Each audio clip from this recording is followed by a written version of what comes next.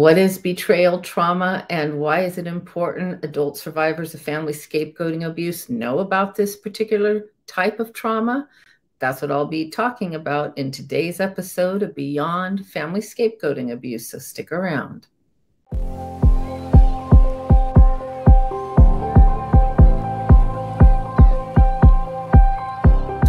Welcome to my channel. I'm Rebecca Mandeville, family systems expert and author of Rejected, Shamed, and Blamed, Help and Hope for Adults in the Family Scapegoat Role. I had done a clinical series that's also appropriate for adult survivors of family scapegoating abuse to watch on the clinical aspects of family scapegoating abuse, what was revealed in my research on what I eventually named family scapegoating abuse, or FSA. And that video series, I often referenced complex trauma, and that structural dissociation occurs in response to trauma, in response to family scapegoating behaviors that a child or adult child experiences. Many of you are already aware that there's different types of trauma responses that are actually survival responses for a child or adult child in a dysfunctional or narcissistic family system. And those include the freeze response, the fawn or submit, or be quick to appease and people please, the flight response, the fight response. And there's a fifth one, actually, that Dr. Janina Fisher talks about in the workbook I use with my clients, and that is the cry for help response, which I'll address in a future video. Betrayal trauma is something that Dr. Jennifer Freyd, who some of you know through the acronym she created, DARVO, Deny, Attack, Reverse, Victim, and Offender, which is something that often happens to scapegoated children and adults. She created the term through her research called betrayal trauma, and she has a betrayal trauma theory that she has published and spoken on. And that was important for me to put in my book. And I do have a chapter called Scapegoating as Family Betrayal. And I include betrayal trauma theory in my book. So you can check that out if you do get my book, or look back into it if you already have my book, or you can go online and search on betrayal trauma theory, Dr. Jennifer Freyd, F-R-E-Y-D. She introduced it in 1994. You'll find some papers that you can read. Last I checked, for free there online. And you can search under betrayal trauma theory, or BTT. And it's important to recognize that the rejecting, shaming, and blaming behaviors associated with family scapegoating abuse is a form of betrayal. It can be an individual betrayal by one family member who's driving the scapegoating, or it can feel like a family betrayal. The entire family, you may feel, is joined together in this alliance of we're okay and you're not. The scapegoated child, or in family systems, we say the identified patient in certain circumstances, is the one that is having deposited onto them this projection that happens in human groups. When groups are not open, healthy systems, there'll be an unconscious projection of the shadow, the disowned parts, the things about ourselves we cannot acknowledge or tolerate, that provoke too much anxiety and fear. This can get projected out onto a particular family member in a dysfunctional family system that has intergenerational trauma. Particularly, my research revealed that those families are particularly vulnerable, or in a narcissistic family system. Often the scapegoating's very conscious, very intentional. The narcissistic family power holder is setting up a particular child to be scapegoated. And I do like to stress that in those cases, it really can be conscious and malicious and intentional. but not always. Sometimes the narcissistic parent is highly traumatized, and there still could be a projection process going on. But regardless of the underlying processes for the person in the scapegoat or identified patient role, you're going to be feeling abandoned, betrayed by family. You may not be conscious of that. You may therefore over accommodate to try to appease, to people please, to not have boundaries. You might tolerate abusive behaviors because people, especially when they're young and dependent on their survival, on being accepted by their family or by a parent that's providing food and shelter to them, it's just overwhelming, too overwhelming to consciously perceive that the tribe, so to speak, your family of origin, is not embracing you. In fact, are actively rejecting you and may actually expel you, eject you from that system when you're an adult, or make things so unbearable you have to eject yourself out of the plane. But indeed, betrayal trauma can happen as a precursor to dissociation. And this was part of Dr. Freyd's research. The dissociation occurs as a means of preserving the relationship with the primary caregiver and important family figures. If you're a child and you're feeling rejected, shamed, blamed, you need these people for your very survival. Many things are going to be pushed to the back of the psyche, into the unconscious. And we can then dissociate, which I talked about in my clinical series, where I talked about specifically structural dissociation. And that is a survival mechanism. Dissociation is a means of splitting off traumatic experiences so the psyche can tolerate and exist within this reality that might be overwhelmingly painful, too much for a child's psyche to handle. And that is how dissociation can start. So in Dr. Freyd's work, she specifically looked at, in her betrayal trauma theory, how betrayal acts as a precursor to dissociation. Any form of child abuse inherently includes betrayal trauma, because those that the child most depended on to care for them, to love them, broke their trust. The silent contract of, I'm your parent, you're my child, I'm going to protect you, I'm going to nurture you, I'm going to be there for you, I'm going to embrace you, accept you unconditionally, and support you as you grow, and help you to become a developed, healthy self. That unspoken contract is broken, and sometimes that can happen very early on, as I've talked about. So we can't underestimate what any type of child abuse, including invisible abuse, psycho-emotional abuse, including what I called family scapegoating abuse, we just can't overestimate the negative impact this can have on a child's psyche, on their sense of self. And yet this is a form of abuse that, until very recently, is rarely talked about and has not been properly or adequately recognized. In my research on FSA, I felt it was clinically appropriate to consider betrayal trauma as contributing to the manifestation of complex trauma symptoms, given that betrayal trauma develops in response to relational trauma and chronic environmental stressors.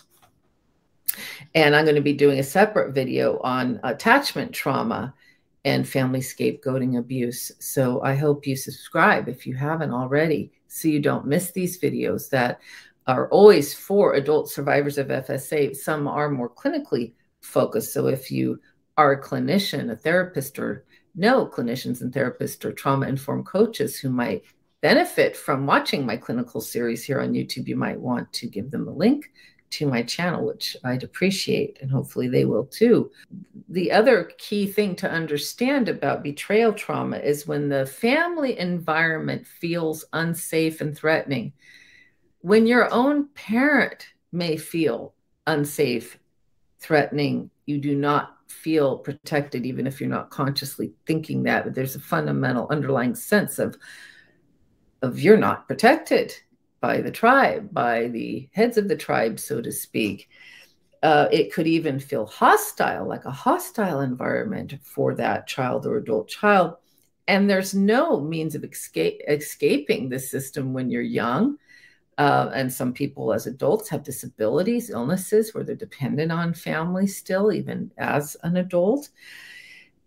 You can be very vulnerable to developing signs and symptoms of complex trauma, and it will intensify when you reach adulthood. And that's why I stressed and will continue to stress to anyone who thinks they are the scapegoat in their family system, please find someone who will assess you for complex trauma and someone who knows how to appropriately treat complex trauma. It may not here in the United States yet be in our diagnostic statistical manual, but the World Health Organization, the WHO, now does recognize complex trauma. Veterans Administration here in the United States now recognizes complex trauma. It's recognized in the UK and elsewhere. And don't stop. If you think you have complex trauma symptoms, you're suffering from betrayal trauma with your family, don't stop until you get appropriate treatment. It's so important that you understand you may be suffering from complex trauma, betrayal trauma, attachment trauma, and that this is contributing to an overwhelming sense of toxic shame. Toxic shame can be debilitating. It can be crippling. And again, most survivors don't know they're suffering from it. Toxic shame is held unconsciously. It's different than ordinary shame. I like to say toxic shame is not that you're experiencing shame. You are shame.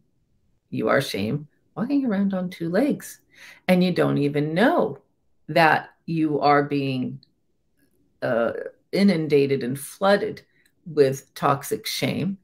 You may identify with, oh, you know, I feel humiliated when I speak in front of people, or I have imposter syndrome. I know people see me as successful, but I don't believe it. I may never believe it. All these things have their roots in toxic shame. Toxic shame can have its roots in abuse and in complex trauma, betrayal trauma, attachment trauma, and these may have begun very early in your life.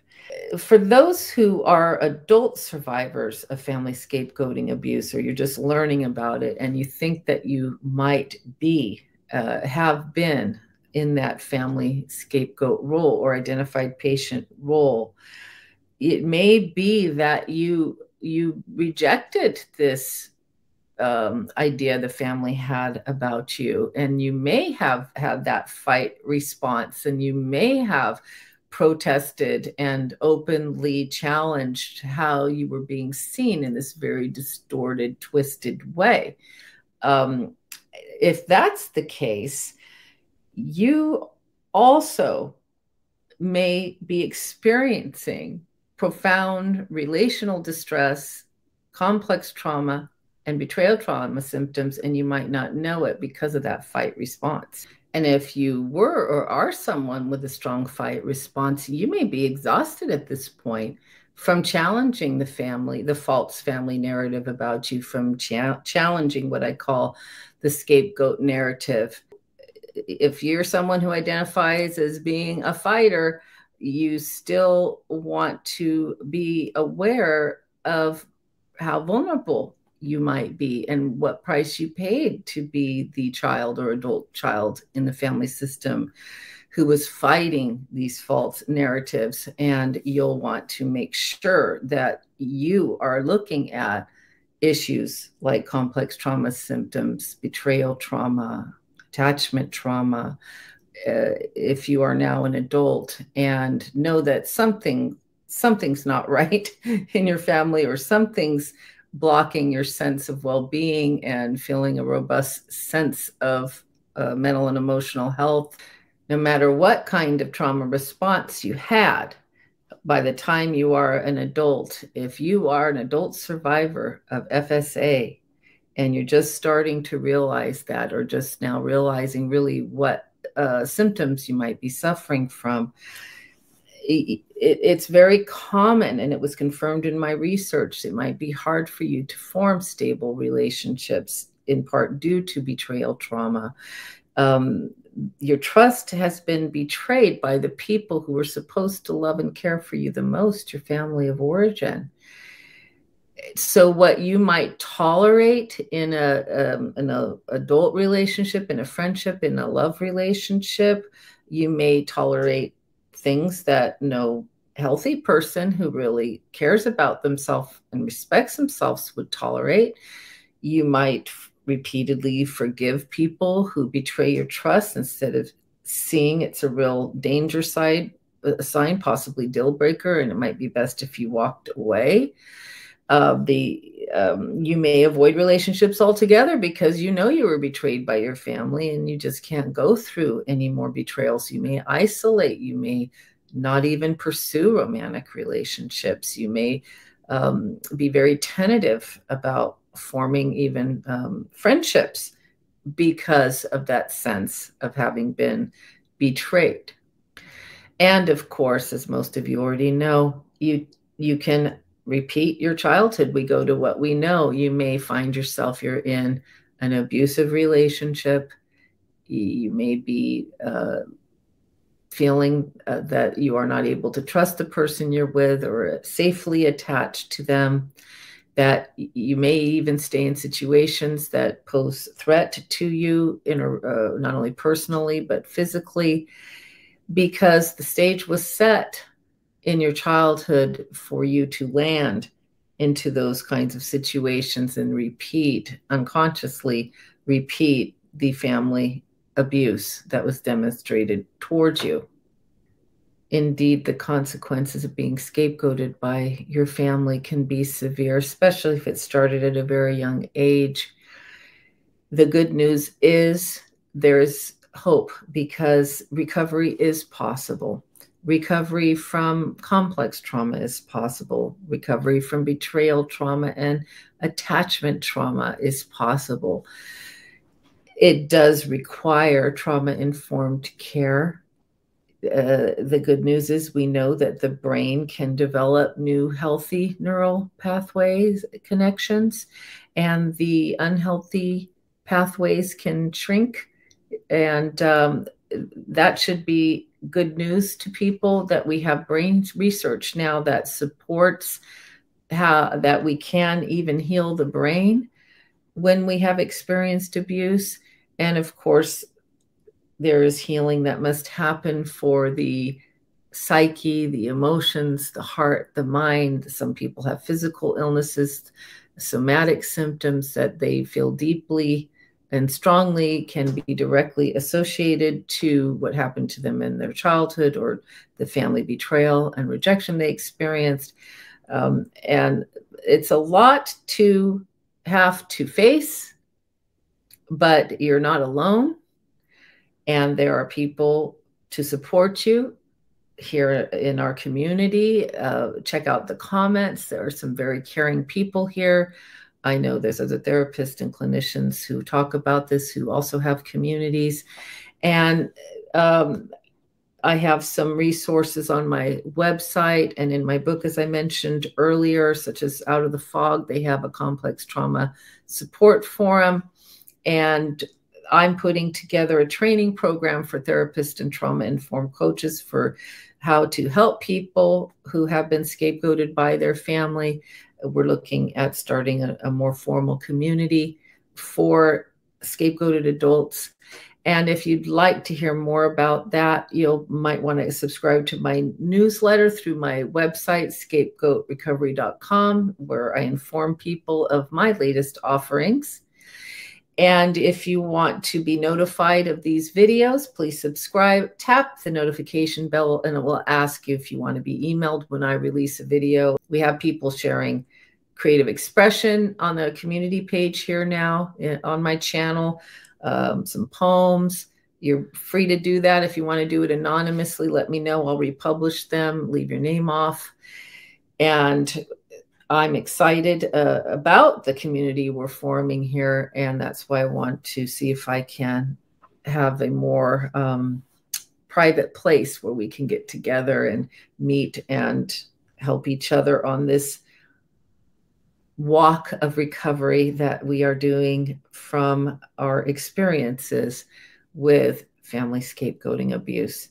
If you liked this video, please hit the thumbs up, subscribe if you haven't, let other people know about my channel and these videos, and I'll look forward to seeing you next week.